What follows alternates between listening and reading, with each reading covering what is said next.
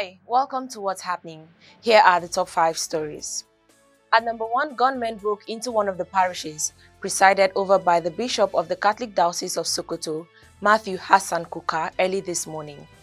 The armed bandits kidnapped 2 priests and 2 other persons in the rectory of St. Patrick's Catholic Church, Gidan in the Kafur local government area of Katsina State.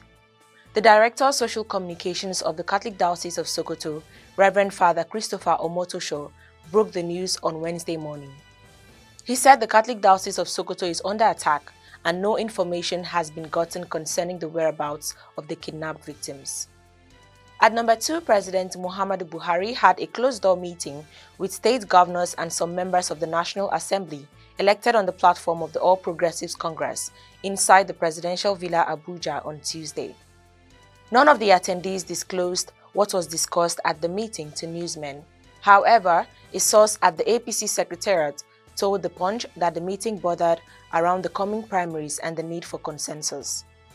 At number 3, the Independent National Electoral Commission says it will partner with the Independent Corrupt Practices Commission to prosecute candidates of political parties who submit forged academic credentials.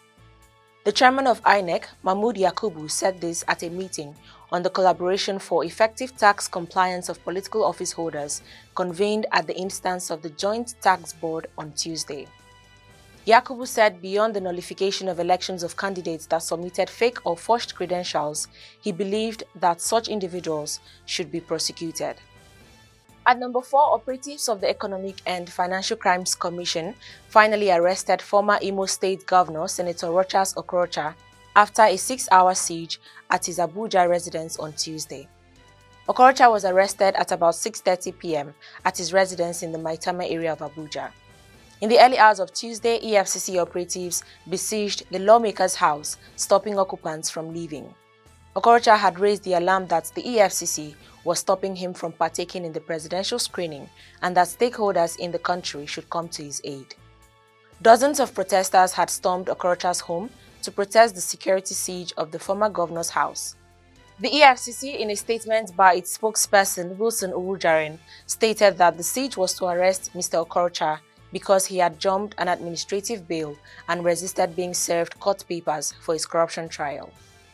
Lastly, at number 5, Senator Dino Melaye has lost the Kogi West senatorial ticket of the People's Democratic Party. The serving House of Representative member representing Kababunu, Ijumu Federal Constituency, Tajuddin Yusuf, defeated Melaye in the rerun election on Tuesday. The senatorial election held on Monday ended in deadlock as both aspirants scored 88 votes respectively. However, during the runoff election on Tuesday, Yusuf emerged winner, scoring 163 votes, while Melaye scored 99 votes. Speaking after the result came out, Melaye blamed his loss on a major gang-up at the primary election.